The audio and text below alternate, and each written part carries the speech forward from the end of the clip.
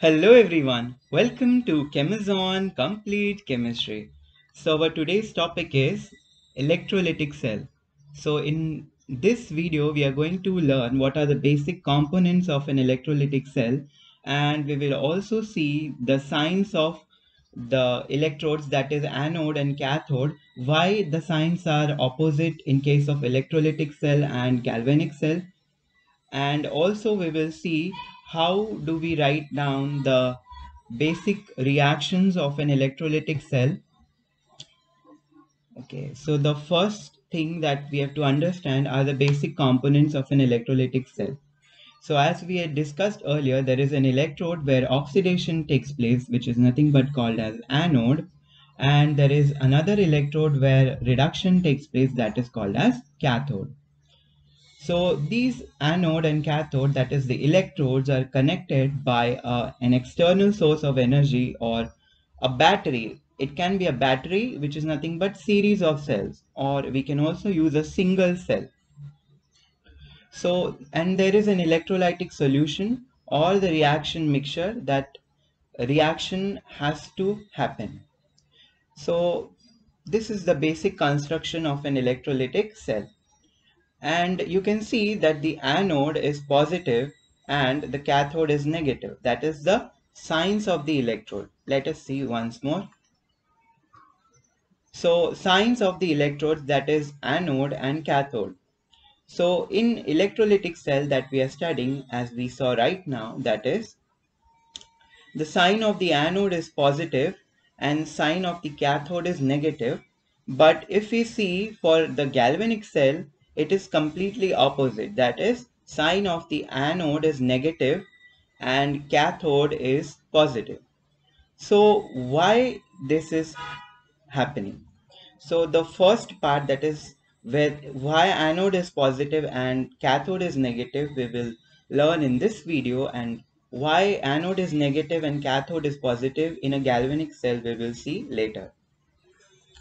So, but one very important thing to note is that, which I mentioned earlier also, that is the oxidation reaction always takes place at the anode and reduction reaction always takes place at the cathode. Irrespective of type of cell, whether it is galvanic or electrolytic, always oxidation will take place at the anode and reduction will take place at the cathode.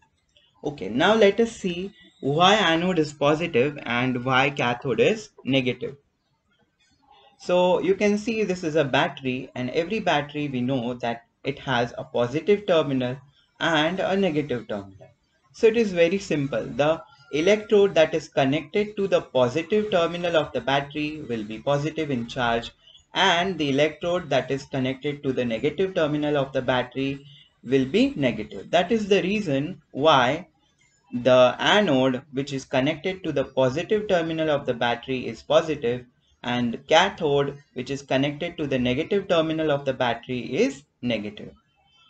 And accordingly, if the anode is positively charged, in the solutions, negatively charged ions, that is oppositely charged species, attract each other.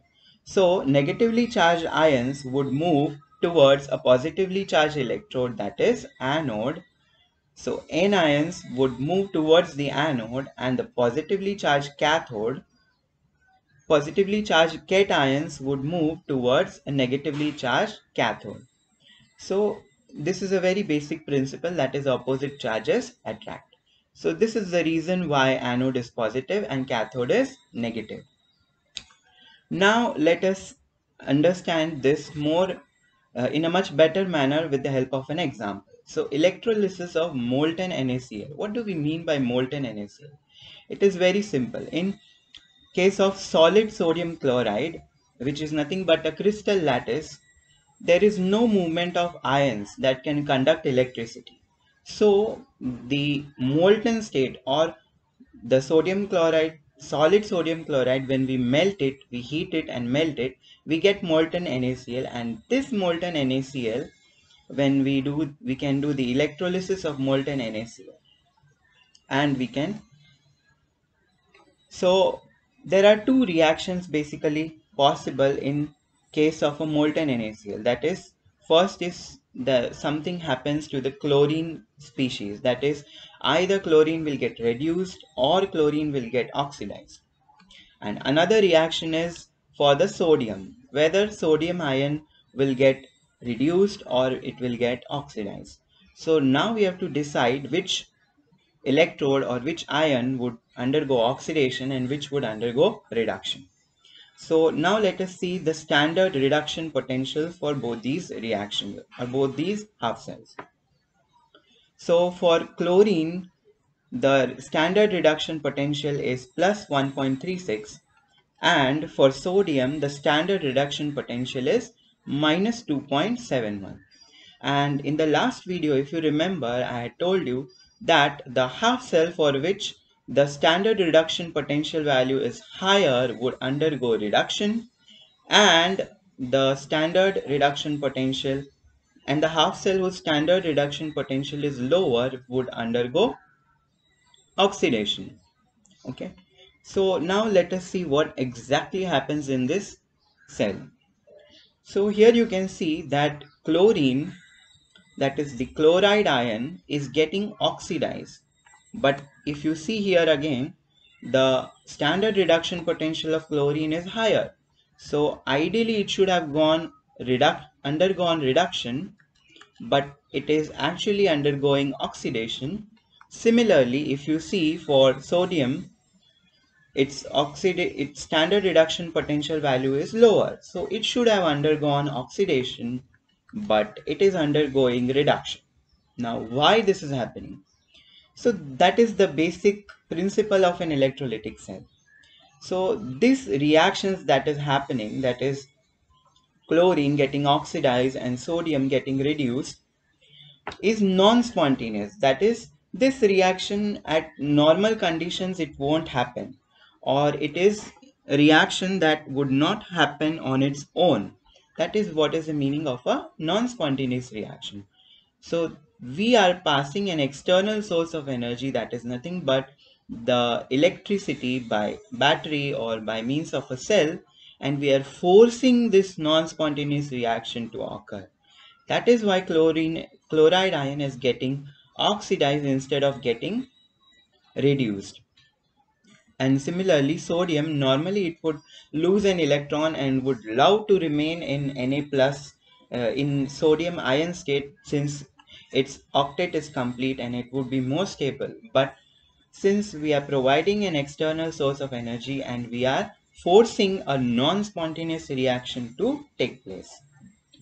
So now let us see the half cell reaction. So what are the components of any electrolytic cell? So first step is to write down the half cell reactions for both, that is the anode and the cathode. So the first step, that is nothing but at the anode, chloride ion is getting converted to chlorine gas and losing one electron. As you can see here, chlorine gas is getting liberated. Next is we have to write down the half cell for the reaction at the cathode, that is nothing but the reduction reaction. So here sodium is getting reduced, that is nothing but gain of electrons to form sodium metal. That is, sodium in solid state means sodium metal. And the final step is to write down the overall reaction of the that is the net cell reaction. So what happens in the net cell reaction? This electron and this electron gets cancelled. Okay, and this is the overall cell reaction of this electrolysis of molten NaCl. Now let us see animation to understand this in a much better manner. So you can see that chloride ions are getting attracted towards positively charged anode, and the chlorine gas is liberated, as you can see here.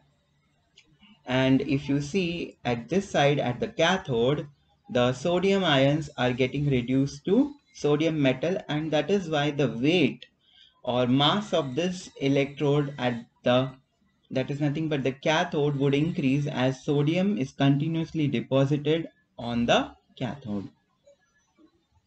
So here we come to the end of today's video.